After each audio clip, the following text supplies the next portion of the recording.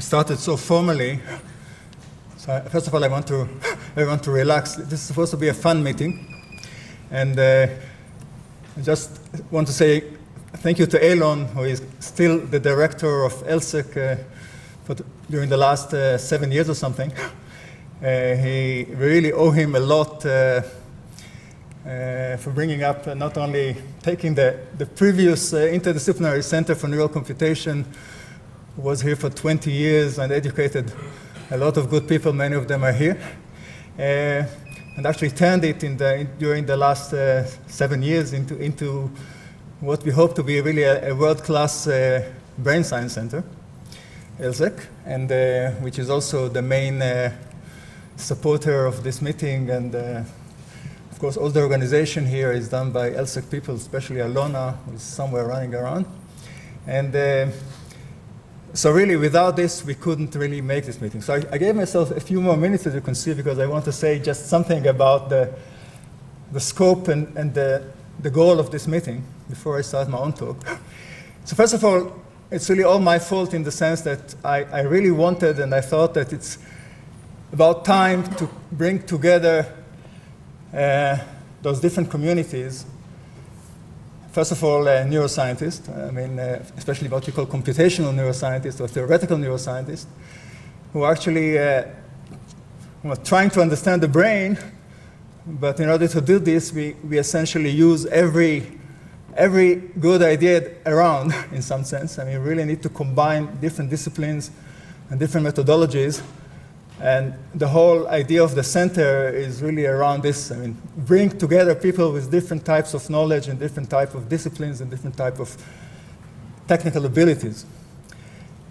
And of course, the other two communities, which are the essential ingredients of this meeting, are actually two branches of engineering, control theory and information theory.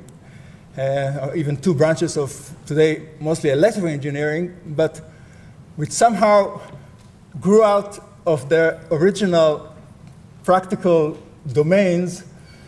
I mean, information theory is started as a theory of communication, but actually the name information theory was already very controversial, as I will say later, in the sense it actually hinted that it talks about much more than communication. And the history of information theory is one of the most fascinating topics in the history of science and engineering in general. It has so many ups and downs and haters and lovers, and it's still a very controversial issue, even here inside our center and obviously in many other places, because it's a very funny theory in a sense, which I'll elaborate a little more later. The other one, control theory, starts from, again, a very practical question. I mean, how do I control the temperature in this room? Or how do I maneuver an airplane? Or how do I build an autonomous vehicle? I mean, these are all problems where you actually have to act and do something. And in order to do it well, you need some sort of a theoretical foundation.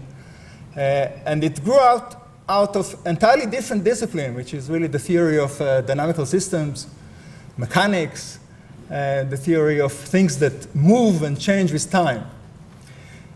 And the fact is that these two entirely different branches of science or engineering really have much more in common and similar than most engineers appreciate. And that's really, not only that, they turn out that together, in some sense, understanding what information is, how information is transferred from one place to the other, how information is used, how much information is needed, and so on, in order to behave and in order to control other devices, is really also the fundamental question, not only in engineering and in what we call today data science and its newcomer discipline, which really took over everything, which is called machine learning. All of them are essentially some sort of blend of ideas that come from statistics, information, and control, which is the theory of actions and behavior. And of course, these are the fundamental aspects of what we call now intelligent systems. In particular, what we another term which became very trendy recently, computational intelligence, which is the idea of really how to not only understand the intelligent, biological intelligence, but also, and in tandem with it, understanding and how to build artificial and machines and devices that behave in an intelligent manner. So the realization that I have for many, many years that these three disciplines, I mean, artificial intelligence, or in its new form, machine learning, or some aspects of it, together with understanding the flow and manipulation of information, or what we sometimes call even computation, and combining it with the art of understanding behavior and actions and planning and so on, decision making. It's not only a very an exciting new topic that is emerging together in some sort of a synergetic way. I mean, the combination of those three together is much more than where each one of them separately. It's also really the basic, maybe most fundamental question behind brain science and understanding the brain. And I really believe that without the combination of these three theories, we cannot understand the brain. I think that, at least here in Jerusalem, people agree with this, more or less. Now, so there are all sorts of technical issues here. So the scope, again, as I said, I mean, was trying to bring together those three communities which not too often meet together. And I really intend, as much as possible, to force all of you to be as much as possible in all the talks. So we actually mixed, the program is really a blend of more or less coherent sessions, but in a way that should be open and accessible to everybody. So the morning is more or less the fundamental theory, what I call the connection between information and control. And of course, learning is everywhere behind. But then we have a very exciting session this afternoon, which is going to focus on the neuroscience aspects by really very seminal, very important people in this field. And actually, one of my really reasons to be proud in this meeting is that we managed to bring here people who have never been to Israel before, and are really leaders, some of them have never been to Israel before, leaders in the field, and really the best people we could think of. And actually the response to our invitation was so successful that we didn't have enough room for the local experts eventually, but I'm sure we'll find other opportunities for them. So the afternoon session is really a highly recommended session which will have some sort of a blend of neuroscience talks in this context. Tomorrow morning, we are going to talk about cognition and embodiment. So essentially, how are these things linked in a real world in some sense, in the physical world? And we're going to have talks about birds, about autonomous cars, about what do we mean by embodiment theoretically, and whether, in what sense, information is really the driver of cognition. Why do you really care about information? And then again, the afternoon talk is going to focus more or less on what I call neural coding and representation. And again, some sort of a blend of theory and experimental and data. So this is one of those sessions that I wish all of you will attend. And Wednesday, again, is another take on the same notion of decision-making and behavior. And eventually, one session on the adaptation and its connection to predictability. And I hope that by the end of the week, we'll all be much happier, certainly much more exhausted. But so we are looking forward to a really exciting meeting. OK, so now I'll start my own talk. And there are all sorts of technical issues here, which I hope will work. So I'm going to attempt to somehow give some sort of an introduction to those who really don't know what we're talking about, while still bring you my own views of the issue here. So the talk has essentially 3 parts, and as all of you know, I never get to the end of my talks. But so I'm going to start by essentially combining information and control, in some sense, reviewing Shannon theory in somewhat new light, and then connect it to the fundamental questions of control through something which I call predictive information, and I believe is really the key to the link between these two theories. And then I'm going to talk a little bit about problems that we solve with this type of ideas. So don't take the outline too seriously. So essentially, the story that we are talking about starts with Claude Shannon, whom I'm sure you heard about. And this is one of those famous pictures of Shannon more or less in his 30s, during the time that he actually published or worked on the question of information, of communication. As some of you may know, Shannon finished his master's at MIT at the late 30s, and then was essentially hired by the government to work at Bell Labs at the time, that worked for the US government, and was essentially posed with a question which has to do with cryptography, or with transmitting secret information from one point to the other. And this was really his task. I mean, understanding how to encrypt and decipher and break codes. And while thinking about this problem, he actually came out with some very fundamental ideas that originally had very little to do with encryption per se, but turned out later on to be the fundamental aspects of not only communication theory. So the story of information theory, as far as I'm concerned, actually starts a bit earlier, in 1942, when Shannon had this mysterious paper about the mathematical theory of secrecy systems. This paper was actually classified until 1960, more or less. And only after the war, in 1947, 8, 9, in a series of technical reports at Bell Labs, and actually a lot of arguments with reviewers, eventually they managed to get out this paper, which is now called the mathematical theory of communication, where Shannon actually had this important sketch of what he called the model of communication. And his model of communication was essentially the simplest. I mean, Shannon was a physicist, if you ask me, although he was considered as an engineer. And the way he was thinking was always simplify things as much as possible until you really get to the essence of things. And in that sense, I call him a physicist, although most engineers will not agree with him. He was interested in engineering questions, but the way he formulated things was very much in the spirit of get simple models and simple concepts first. And so he said, okay, what is communication? Essentially, we have some sort of information source, someone who's trying to communicate with a receiver, or is on the other side, some destination.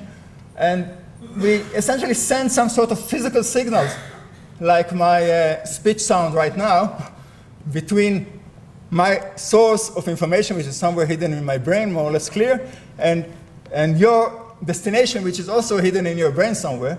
And in between, there is all sorts of transformation this signal is going through, which he called eventually the transmitter, originally the transmitter and the receiver. So there's some sort of processing that goes from the ideas in the source through a physical channel, a physical source of communication, where everything turns into something completely different, like sound waves in this case, or like electrons flowing in wires and so on in so many different ways. And essentially, Shannon had this very clear intuition at first that the physical details of these channels shouldn't really be so important. What is important is something else. And eventually, he had some very fundamental insights, which I want to review with you. First of all, that the channels essentially use only discrete symbols. So even though the channels go through continuous physical things like sound waves or electric currents or whatever, essentially there are discrete, distinguishable symbols that are statistically distinguishable and statistically important. This was actually the first of what we now call the digital revolution. I mean, the digital age. And it was really a revolution at the time, that people communicate through symbols which are discrete, although language was like that all the time, but nobody really noticed that this is such a fundamental thing. So every channel, every physical channel is essentially discrete. What are these symbols and how they are used was one of the main questions. And then you realize that the only thing that really matters for the communication problem about the source is not the meaning and not the depth and not the content of the source, but something which he more or less invented. It's not, he didn't really invent it, but he rediscovered a concept which was he called the source entropy, or entropy rate, which is essentially what is really the essential content, in the sense that you cannot reduce it anymore and you cannot compress it anymore. So it's what we call minimize the redundancy of the source as much as you can, and without getting into technical details, those of you who know, and those of you who don't know will not get it now, there is some function of the statistics of the source that only which determines its entropy rate, essentially how many really distinguishable things I need to transmit. And this is the only thing you really needed to know about the source at that point, and actually that caused a lot of confusion already, because people thought, okay, so you don't care about content, you don't care about meaning, and information theory has no semantics, and so on. This is all nonsense. What he said that in order to solve the problem of communication, I really need to care only about entropy rate. And then he said, okay, the channel, this physical channel between the two sides of the communication is also characterized by only one important number, which is known as the channel capacity, which is essentially what is the maximal number of symbols which you can always write as binary symbols. Actually, there's also very delicate issues as bits per second. What is the maximum rate that you can transfer through the channel without errors, in some sense, without confusions? And that's exactly why you need to discretize the channel, because you don't want those symbols to overlap, to mix together.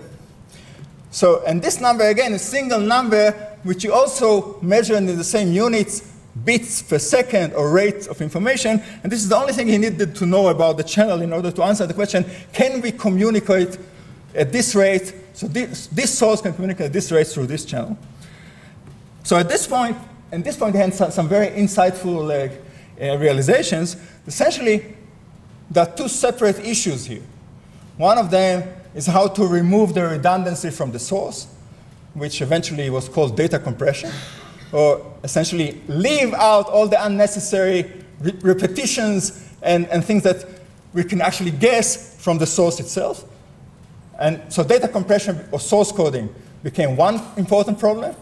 And the other one, which Shannon realized essentially is an independent problem, how do you surround this physical channel with something which he called channel coding or error correction code, which essentially remove the noise or overcome the noise in the channel.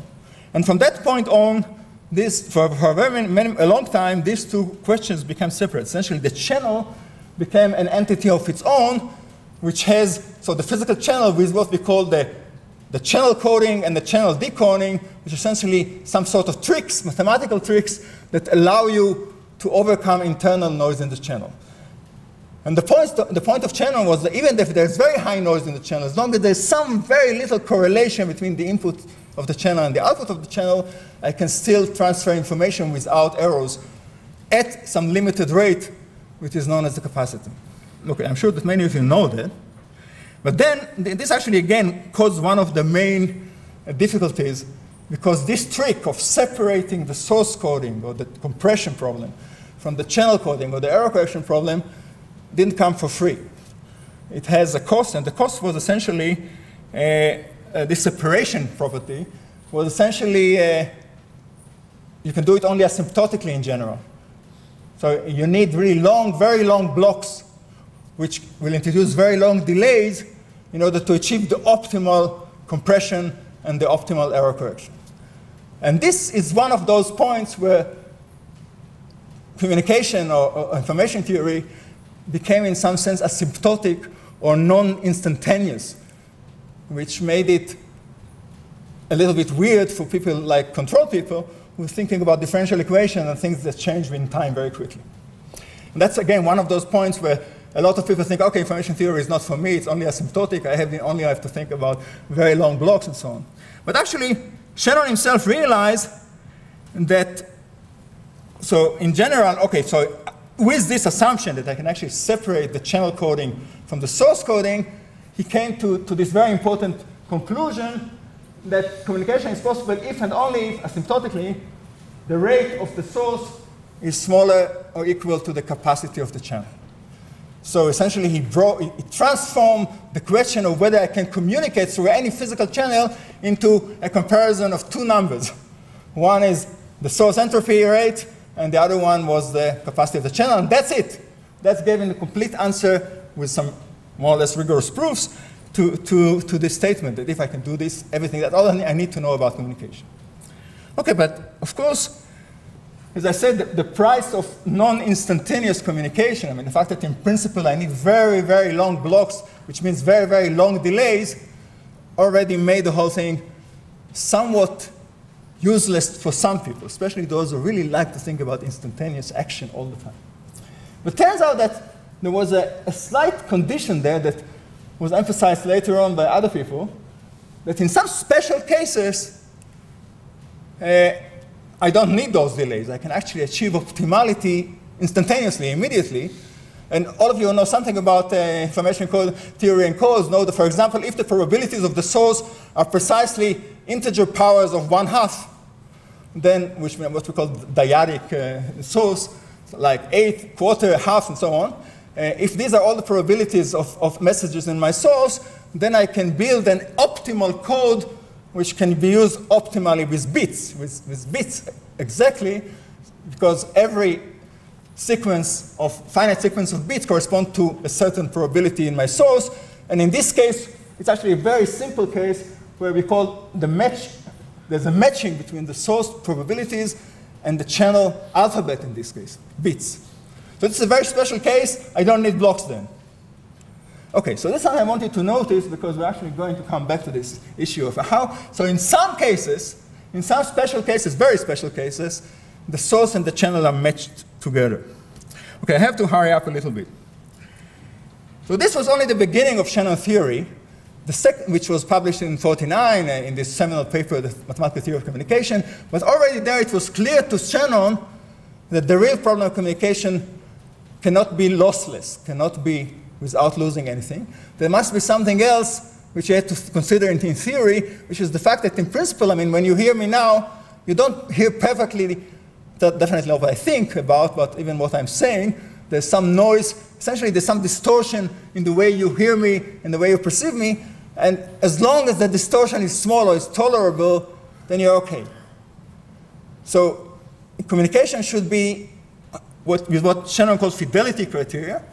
I mean, how can I compromise the rate of communication with the tolerable distortion?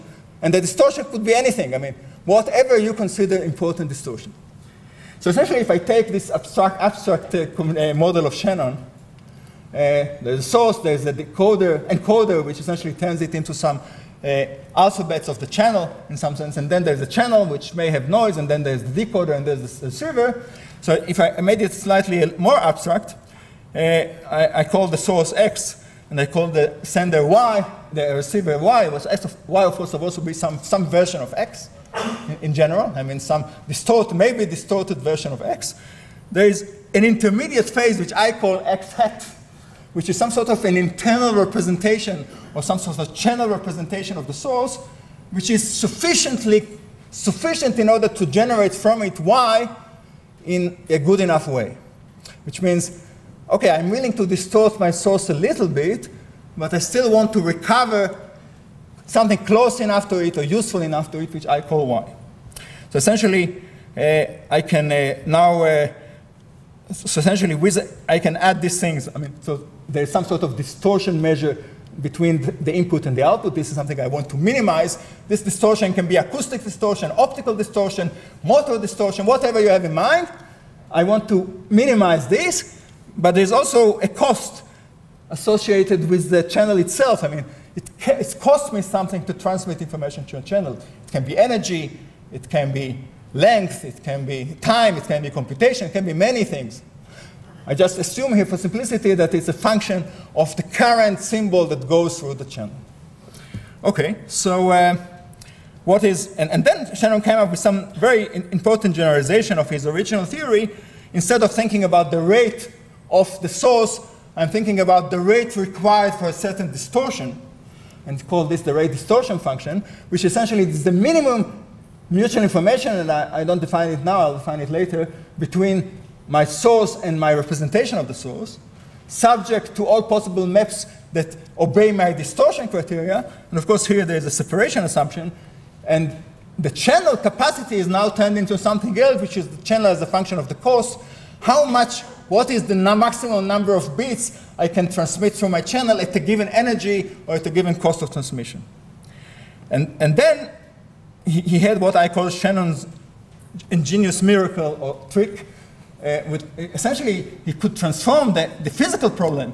What is the cost of transmitting a certain distortion? I mean, this is really what you care about. You're given a certain distortion, you're asking how much I have to pay for this distortion, average distortion. Essentially, he turned it into a question of comparing two numbers which are essentially information theoretic.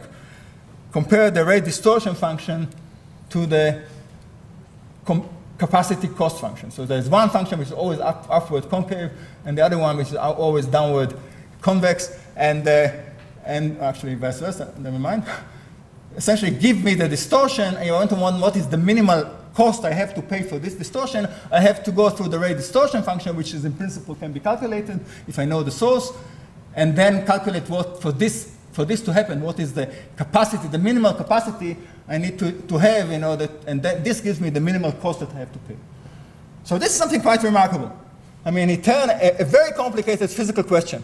What is the minimal distortion at a given cost of communication, which in principle could have many, many different models and solutions depending on the physical properties of the channel, the physical properties of the source, and so many other things, and the distortion itself, into, again, comparing two numbers, the rate as a function of the capacity, and the capacity as a function of distortion and the cost.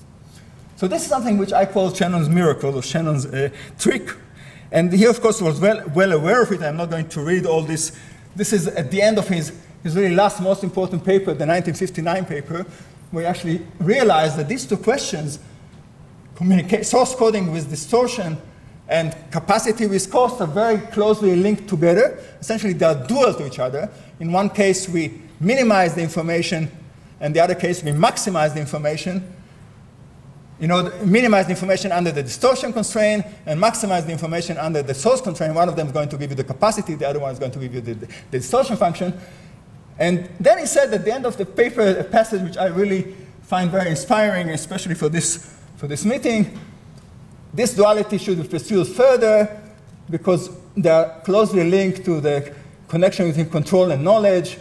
We can control the future. We may control the future, but have no knowledge of it. We know the past, but have no control of it. And that's, in my opinion, one of those instances where Shannon essentially told us what to do. Push it into control. So I'm going to run out. I'm really very slow on my slides, of course. But so I want to take this Shannon communication model in its very abstract form, source, encoding, channel, representation, decoding, receiver, and I call it x hat y. And essentially, we have two maps between them.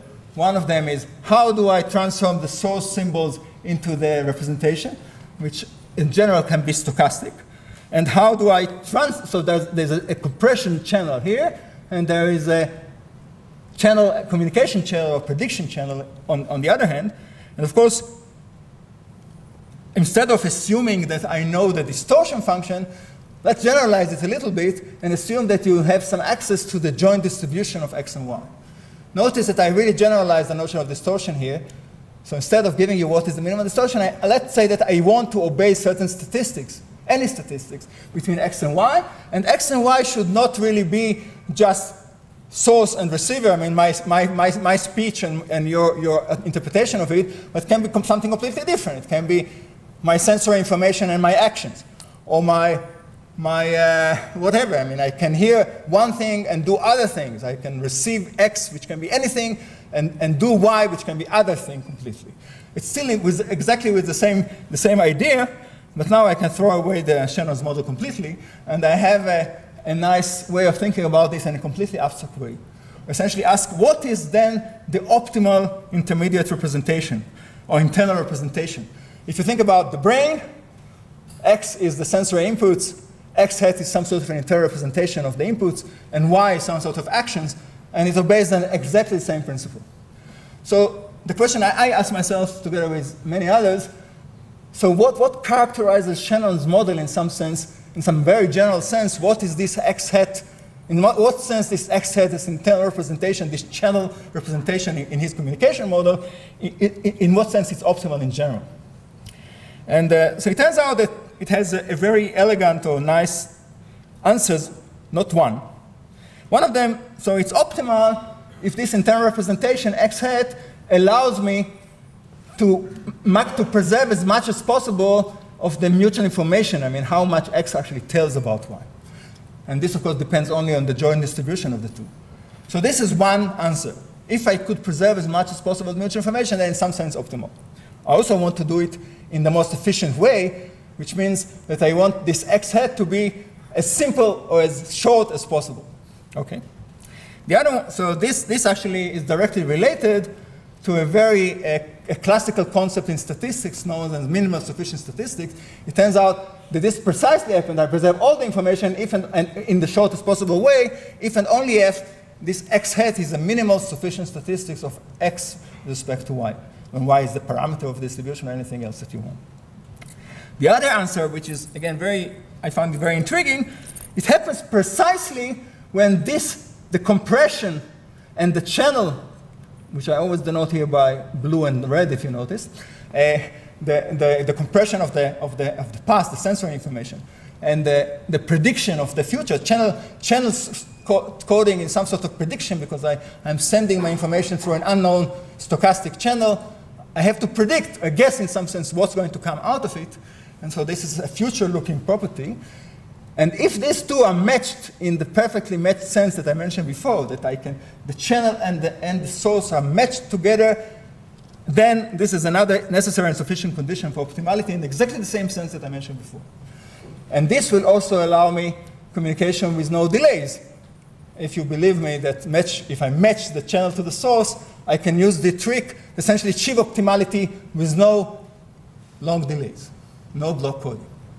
So this is very nice. In some sense, the answer to this question, I mean, when is the compression and the communication are matched together, are optimal, is related both to a fundamental statistical question of minimal sufficiency and to a fundamental communication question of matching sources and channels. And of course, my claim to fame is that the whole thing is related to something which I call the information bottleneck self-consistent equation. In some sense, the source and the channels, these two distributions, the blue and the red, the compression term and the prediction term must be related self-consistently through these two simple equations. This one essentially is telling the channel is some sort of average of the compression based on the statistic of the world of the X and Y, and the other one is telling me, okay, the compression should be somehow related to the source through this Kuhlbach-Leibler divergence, which again I'm not going to define today, but some of you know it already. So some sort of the distance between the source itself, it's a compressed channel. And if these two equations are self-consistently satisfied together, then I'm an if and only if these two other things. I have an approximate sufficient statistic, and how much approximate depends on this parameter beta, and I have a match source and channel. Yes? Why do you have px given x hat instead of px hat? Just to make it simple. I mean, of course, you can use base rule and invert it. But I didn't want to write px hat here. So this is just base out of, I replace px, I change this term, the normalization term, use base rule, and you get exactly the same type of thing. But what are the independents? So these two things this is the only independent thing here. Px hat is determined from it, and py given x hat is determined from it through this. So these are really the independent variables. But they have to be, so the channel and the source have to match in some very fundamental sense. I just wanted to make it simple. So this is exactly the point in my talk where I can really link control and information. So again, I want to move quickly to the question of control. So you're going to hear a lot more talks about control theory than information theory in this meeting. But so I really wanted to spend some time about the information theoretical issues. But usually when you talk about, so Shannon, of course, this is one of my favorite pictures of Shannon, where he built this maze and an autonomous mouse that was able to solve the maze automatically. This he did in 1956, which is quite amazing. So he had this electronic maze solver. And so he was obviously interested in behavior and control, and he studied all his life. You know, he was a very talented juggler. He really liked to move things. And if you ask Bellman, which is responsible for the dynamic programming question, okay, so what is a control problem? Usually control problem is posed as an entirely different thing. Okay. So you have a system or a plant, something that you want to control. you have some sort of another system, which you call the controller, which is supposed to give inputs to the plant, such that based on some sort of feedback, I measure some sort of output using a sensor, which is usually connected to the controller, to the system. So I measure something from the system and generate, the controller essentially is some sort of translator of the measurement compared to some reference or some desired state of the system. So it takes the sensory input and turns it into a control signal. So this is the classical control. How is this related to information? So of course, the classical control problem has many other ways of thinking about it. The most famous one is actually this one, which is coming from Sutton and Bartow book on reinforcement learning. Essentially, I can think about this as some sort of a loop, a closed loop between an environment and an agent or an organism, where essentially the organism is acting on the environment with some actions and then receives some information through sensing and again generates something which controls the environment. So in any organism, any agent is some sort of a controller which has some sort of sensory information and maybe a reward feedback attached to it and has some action that can control the environment. So again, this looks like a very different problem. But of course, this is also the main problem that the brain is thinking about. I mean, not many of you know this picture, of course, so many other talks that I give. I mean, so there's this loop between the agent of the organism and the world is really the fundamental question that we ask in biology. I mean, how do we optimize this cycle, this flow of information through the organism, through the brain, in the interaction with the organism? Of course, the way we think about it, a lot of people think about it now is actually, okay, you can take this cycle, this loop, and actually turn it into a Bayesian model or a Bayesian network, where essentially there are two Markov chains or two channels that two processes go here. One is how the world moves, and the other one is how the agent moves, and they really communicate through perception and action through essentially two channels of information. One of them is what I sense, and the other one is the way I act. And actually, this particular model is going to play out is a seed to many, many different models that we are thinking about. And eventually, the way I link it with the previous information theoretic question is actually, okay, in order to act in the world, you have to develop some sort of an internal representation of your past sensory information in a way which will be useful in the future behavior. So essentially what an organism, any organism should do, any agent should do, is actually some sort of compressing the past for valuable behavior in the future. So, and this is precisely, very precisely, the question that come out of, directly out of Shannon's model. I mean, so essentially, if we just turn the past into X and the source into Y and the interpretation into X hat, we have exactly the same problem again. I mean, what is the compression, the optimal compression of the past sensory inputs that will give me the optimal prediction of the future? And this problem we solved already. I mean, as mathematicians used to like to say. I mean, okay, so we transform the problem of optimal behavior into the problem of optimal compression and optimal prediction.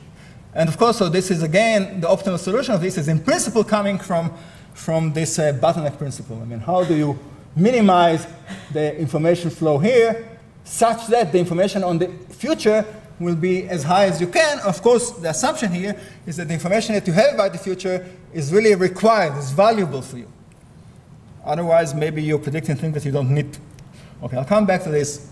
Anyway, so this is, in my opinion, the deep connection. I mean, so essentially the two problems casted on this very high level have exactly the same structure. By the way, this particular problem, how do you compress past observation in order to make valuable prediction, is also precisely the fundamental problem of learning.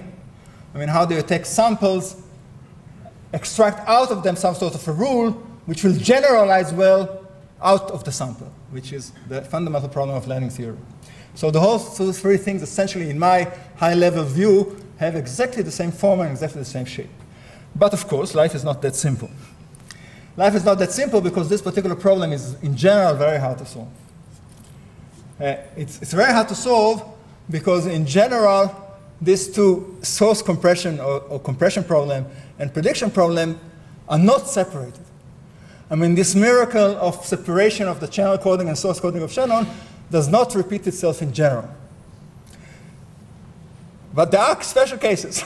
And the special cases are, so of course, in order to actually make this, solve these self-consistent equations of the prediction and compression, I get a non-convex problem. It's not only not separable, it's hard to solve. There are many, many local solutions, which is bad news for anyone who's doing computational science. Okay? But as I said, I mean, there's hope, or I had hope, because there are special cases, I just want to mention them. One of them is the Gaussian case, Gaussian linear case. So again, those of you who know something about information theory know that there's a Gaussian channel and a Gaussian source. They are all determined by Gaussian distributions. And if I impose a quadratic distortion, which means I care only about L2 or quadratic distortion, and I have a quadratic cost on my channel, then everything is suddenly becomes simple and solvable. And the separation works. This is also true for control. If I have a linear and quadratic cost and reward or whatever, I have what we call an LQG or LQR, depending if you know or don't know the channel. And the problem is, again, separable. We have common filter as the compression, and we have optimal control as the prediction, and these are separated. This can be separated. So there's some sort of a miracle. Of course, it also happened in the Butler problem if it's Gaussian. If it's a Gaussian joint XY, then we can essentially solve the problem very easily by some sort of separation, which turned out to be identical to something which we call canonical correlation analysis, or very similar to it. So the Gaussian case was a very big light of hope that maybe the problem is not always that difficult, and the question is really how do we generalize it. So I'm more or less out of time, no? 10 minutes, okay. So I want to give you something which I really wanted to have more of it in this talk. Charlie, can I ask you yes, please. Can you elaborate for a second about the analogy you're making between the internal representation and the action? You're saying that it's essentially the same thing. No, I'm not saying that. The internal representation generates the action. The action is some sort of a map of the internal representation. But the instantaneous action depends on internal representation. Internal representation is some sort of compression of your past sensory inputs. But not the same. There's another channel that transforms the internal representation of the action. If the internal representation is efficient, then this channel should be simple. And shouldn't be very complicated. I don't need to remember my past actions or my past history. Everything should be a function of the internal representation only. The action is instantaneous, but all the memory of the past and all the relevant information should be kept inside this internal representation. Right. Yes? Just to clarify this point to the final thing is that the action is not actually what there is a mix-up here between prediction and action. The action is what I control. The prediction, in my view, should be what are the consequences of these actions, namely how X would change given my action. You're absolutely right, and a very good comment. And of course, we have a lot to say about it. So of course, a prediction is not an action on itself, but a good prediction, and of course, in some cases, this is everything you do. When you listen to music, you only make predictions, if you don't play yourself. But this prediction actually is changing the way your brain addressing it. Of course, there is another layer, which we call active behavior, where you're actually doing something following your prediction, and this action can change the world. And that's exactly why we have a feedback loop here. So that's actually a very important point. I call this prediction and action channel, but in principle, they're two separate things. And Roy Fuchs is sitting there, spent much of his PhD just making sense of this distinction between prediction and action. And of course, so we have some sort of a retentive or something, an agent which is not affecting the world, but actually interacting with it. And it's only, the price he's paying is only for its internal state, like music listening, for example. Unlike music playing. Okay, I really want to do something more. So Sylvia, I'll answer you later. I just want to give you one example. There's something very funny or very intriguing that happens in the science of information in the past recent years. I wanted actually to have a whole session on this topic, but since Susanna, who is following us later on today, this morning, is going to talk about it, I want to mention this very nice example, maybe the simplest example of the kind of sensing acting system I'm thinking about. So this also has a very intriguing history, starting from the origins of thermodynamics in the 19th century, and essentially the mystery of the second law of thermodynamics. Again, without getting into details, I don't have time for it, but you know that second law of thermodynamics is telling us that entropy is increasing in any closed environment, non-decreasing at least, and it's a fundamental law of nature in some sense, which we understand only in some sense statistically. I mean, this second law was challenged, and the first really serious challenge to it was actually made by Maxwell in his 1871 book on the theory of heat, where he invented something which he called the Maxwell's demon, which was later called Maxwell's demon by Lord Kelvin, but never mind. And some sort of an intelligent being, he called it intelligent being, which is able to make observations. And so this demon is sitting here and can look into a box which has only one particle in it. And essentially, we insert randomly some sort of a barrier inside, movable barrier inside this piston, if you want, inside this box. And then the demon looks at the box, and he identifies if the particle is on one side of the box, on the other side of the box, and then he makes an action. So this was his sensory information, observing the location of the particle, and then the action is hanging a mass either on the left or the right of the box, depending on his observation. And then, of course, if the whole thing is heated, it's in contact with what's called heat bath, then the random fluctuations of this particle will move the piston or the barrier in one direction and not the other one, and this will lift the mass, which will generate what we call mechanical work. So in principle, Maxwell's demon, and this is actually Zilla's version of Maxwell's demon, is able to extract mechanical work from a heat bath in a fixed temperature, which is against the second law of thermodynamics, and I don't want to tell you why at this point. 5 minutes.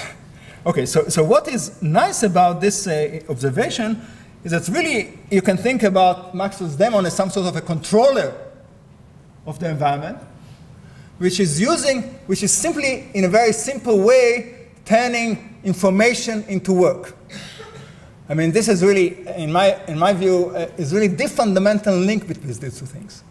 I mean, so this demon is working in some sort of a cycle where he makes observation. First of all, he inserts the barrier, which can be done more or less adiabatically with no loss of anything. And then he makes an observation. Then he makes an action, hanging the mass. And then he gets work out of it, and the whole thing can run in cycles, which is very much unlike another famous cycle called the Carnot cycle. This is working in one temperature and extracting work out of the environment in fixed temperature, which is again against the second law of thermodynamics. But the miracle is that this agent or this organism is actually controlling the environment by only using information. And of course, this experiment, this Gedanken experiment, was analyzed many times by many smart people. And eventually, the good news is, after really 100 years of debate since the 20s, where Szilard published this, in the recent years, the last 10 years or so, people have actually built devices which carry out this Szilard machine or engine, information engine. So this is a real world, real physics. This actually, the reason I'm emphasizing it, because it really brings us, it takes information from this, world of ideas and something which has nothing to do with the real world, as some people think, into the physical, concrete physical world. It has a direct connection with fundamental physics. Okay, so I actually wanted to tell you how is this Szilard engine can be explained by the bottleneck theory in some sense, or by the fact that I'm really, but I don't really have time for that. I just want to mention one other fundamental thing that is also explained by the same framework. This is another one of those developments in physics, in fundamental theory of physics and in interaction between physics and computation, which we call the cost of erasure of information, or the cost of memory erasure, or what we call Landauer principle. And Landauer principle essentially is telling us, again, he invented it, Landauer and then Bennett and many others, in order to save the second law of thermodynamics. And he realized that if the second law of thermodynamics is correct, then whenever you erase a bit of information, you pay with heat, or you pay with energy. It's again, very controversial, although it's considered now more or less a fact. It's still controversial. But what is nice about it is that this explains essentially what's the problem with Szilard's engine, because in order for this devil to actually work, you need to erase his memory at every cycle, his 1 bit of memory at every cycle, and this will give you back the heat the work that you generate. Okay, I don't have time to go for it, but all these 3 things are very nicely connected through the theory that I mentioned to you. I just want one slide with Yair's permission. This is the last time I talk at this meeting. Shannon's trick of turning information into the distortion-cost tradeoff into information tradeoff, which is here on the right.